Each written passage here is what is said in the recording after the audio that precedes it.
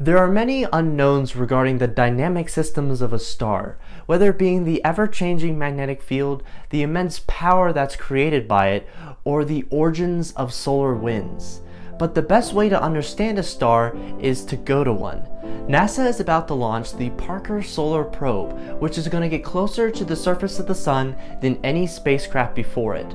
So what discoveries does NASA plan on making with this probe, and will it actually be able to help us save some of our satellites here around Earth? Let's talk about that.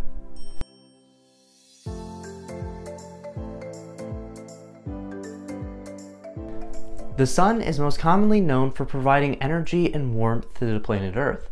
However, the sun also affects Earth in less familiar ways, one of these ways being solar winds. Now, solar winds are streams of energized particles created from the outskirts of the sun and traveling at velocities up to 500 kilometers per second. Now, these winds are capable of changing the orbits of our satellites and even affecting their electrical components, which ultimately shorten their lifespan. It's also known that solar winds can affect electrical grids here on Earth, but they also create the auroras that we find incredibly beautiful across the solar system. So the more that we understand solar winds, the better we'll be able to predict in keeping our spacecraft safe, the electronics safe, as well as planning our vacations to see the northern lights. But solar winds don't just stop at Earth.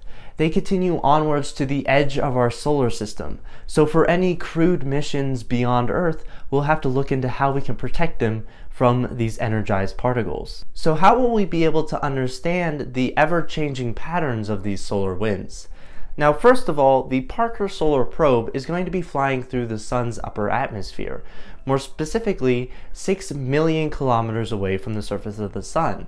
Now, this might sound like a lot, but it's actually 7 times closer than any spacecraft has ever gotten to the sun. We'll be flying through the corona of the star, where the solar winds are born.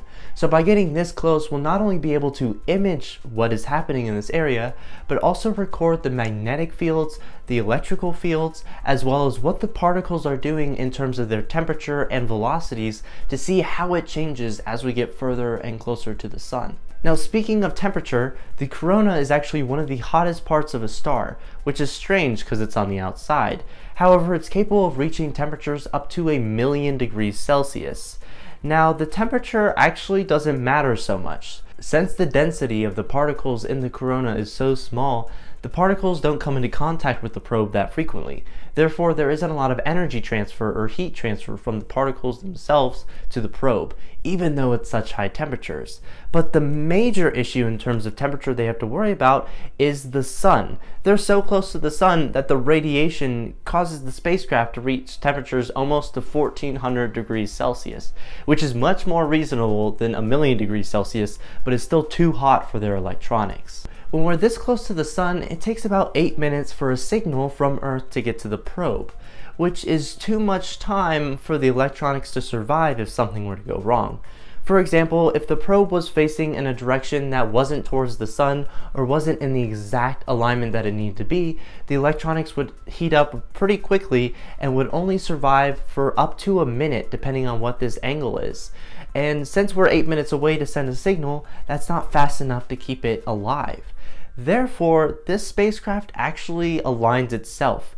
Some engineers even say it's one of the most autonomous spacecraft that NASA have ever built, because the survivability of the spacecraft itself is dependent on how well it can stay aligned to the sun. Now, as of right now, the probe is scheduled to launch on Saturday, August 11th on board a Delta IV Heavy. Now, if you're interested in learning about how the spacecraft will use the planet Venus to get to the sun, or if you're interested in the heat shield and how it's able to sustain such high temperatures, or even what the instruments will be able to do and what that will provide us in terms of information, check out the full-length video that's going to come out on Thursday. So do you think that NASA's Parker Solar Probe will help us predict solar activity?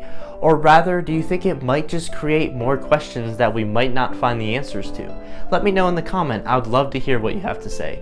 But thank you for watching, and I hope to see you in the next episode.